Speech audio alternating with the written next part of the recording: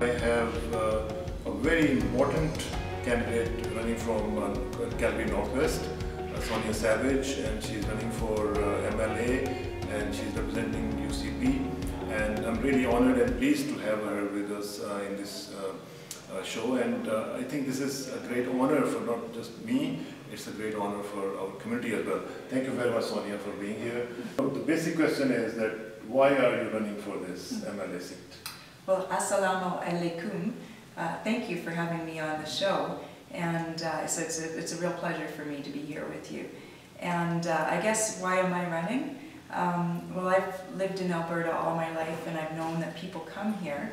They come here to our country and to our province because they've always known that Alberta is a place that if you work hard and you have the right attitude and you persevere, you know you can succeed. Yeah. But in the last 4 years, we've lost that.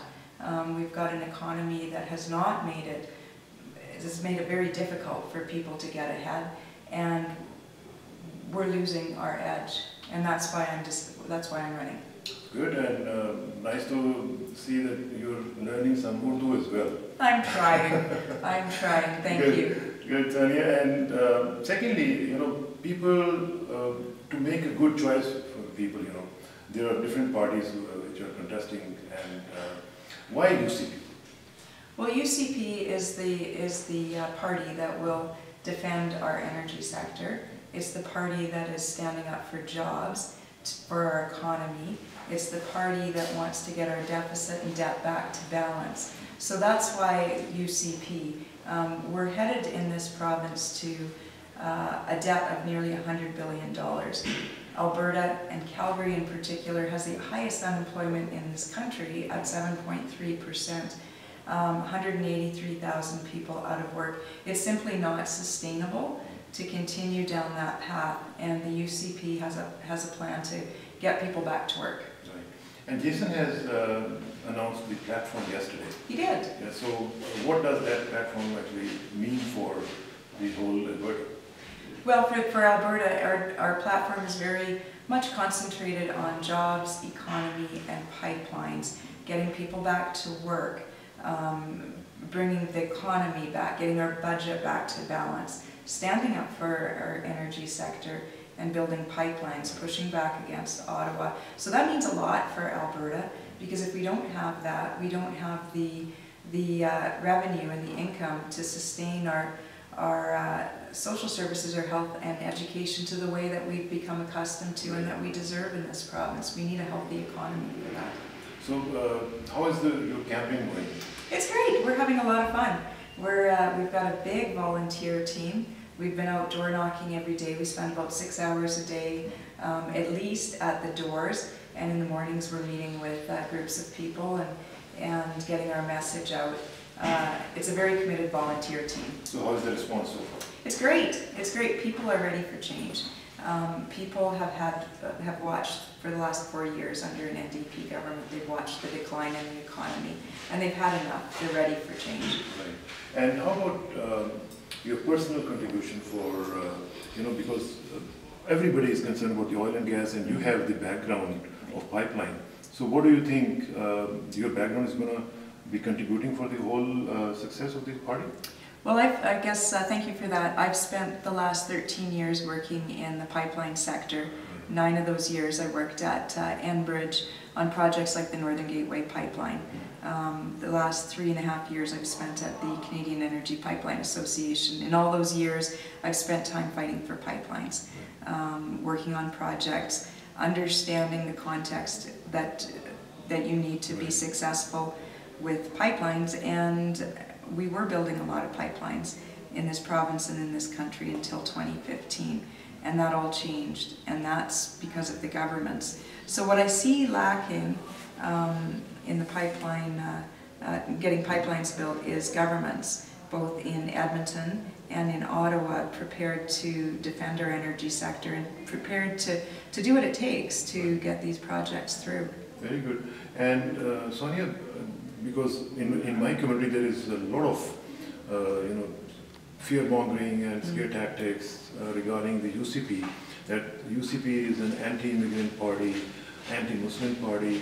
What do you say about that? Well, we actually have the most diverse group of candidates of any political party in Alberta's history. We've got people that come from all over the world. Sonia, let's suppose you are elected, right? And what would be your three most important priorities when you are in the government? Sure. Well, if we were elected and we elect a United Conservative government, we're going to recall the legislature right away because we don't want to waste any time. We'll be sitting over the summer in a special legislative session, but it'll start right off the bat with Bill 1, and Bill 1 is repeal the Carbon Tax Act. So the very first thing we will do is scrap the carbon tax. Followed by that, we will have Bill 2, which is the Open for Business Act, and that piece of legislation will be a larger piece of legislation to show that we are serious about getting Albertans back to work, about helping small businesses, helping larger businesses, helping bring back investment to Alberta. And 3, I mean, we're doing a lot of that to bring back jobs. We have to create jobs and we have to improve the economy and make this place in Alberta the best place to work and raise a family and live your life. So that's the 3 most important things that we'll be doing right from the get-go. And how about the education?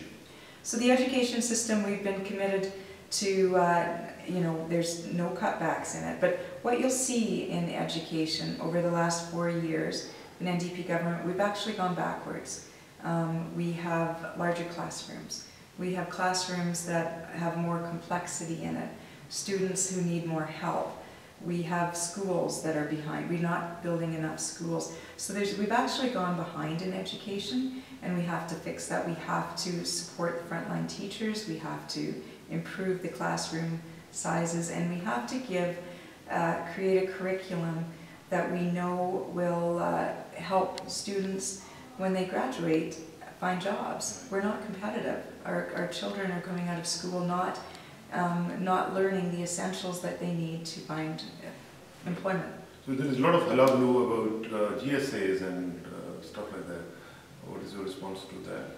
Well, the GSAs, I guess where we're committed to be is the exact same place as where some of the other provinces, Ontario, Kathleen Wynne, what she brought in Ontario, and BC, the New Democrats in BC, and that is children. It's all about safety. Children, if they're in school and a teacher is concerned that a parent should know for safety reasons for the children that there's a child has joined a GSA, that it's okay to inform the family. The current legislation, Bill 24, makes that illegal for a teacher to tell a parent under any circumstances that their child has joined a GSA. We'll just be supporting the safety of the child first and foremost. Sonia, there is a lot of propaganda going against UCP regarding people say that it's an anti-immigrant party, anti-Muslim party, and there are a lot of people who are saying that if you vote for them, they will go against the Muslims and immigrants. What is your response to that? Well, I guess I'd start by looking at who our candidates are, and we have a very diverse set of candidates. We've got right across the province, we have people running for the UCP that come from all over the world, from every different cultural background, ethnic background, religious background. It's a very diverse group of candidates that all have come together and share ideas. So I don't understand those criticisms of the party because I don't see it, and I certainly don't share it. I see a party that wants all Albertans to succeed, to be able to create the type of province where everybody can get ahead. Sonia, can you please tell us about the policy of UCP regarding the pipelines exclusively? Because people are very concerned about oil and gas, and a lot of people are laid off. So how are you going to tackle that? So I guess we'd start with the situation we're in right now and how we got to where we're at.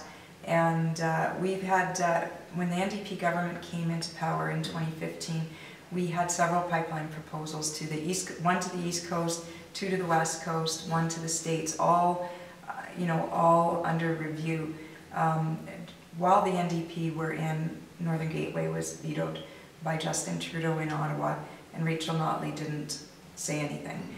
We had Energy East was cancelled by the proponent because it was the regulatory goalposts kept changing. Right. Rachel Notley said nothing. And they bet it all on one last pipeline, the Trans Mountain Pipeline. And so that we're in a terrible situation of several failed pipeline projects because of the NDP, and one left. So we're in this position because Rachel Notley didn't stand up and defend pipelines. So what are we going to do different? Because we get asked that at the doors a lot. Well, I guess we're going to start with defending Alberta's constitutional jurisdiction and defending pipelines. There's 2 pieces of legislation coming before the Parliament in Canada, coming before the Senate. Bill C-69, the No More Pipeline Bill, and Bill C-48, the tanker ban. Rachel Notley has allowed that to go through the House without saying anything.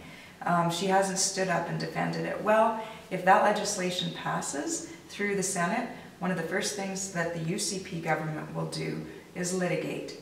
We will litigate for it under its constitutionality, because those bills are devastating for Alberta. Number 2, we will actually stand up and start defending our energy sector against foreign-funded environmental organizations who are defaming our industry. We will open a war room in the Department of Energy, and within that, we will bring in a PR campaign in support of our oil and gas. But 3, one unique opportunity that we see ahead is there's a growing coalition of premiers across Canada who actually support Alberta's oil and gas industry, who actually support getting our product to market.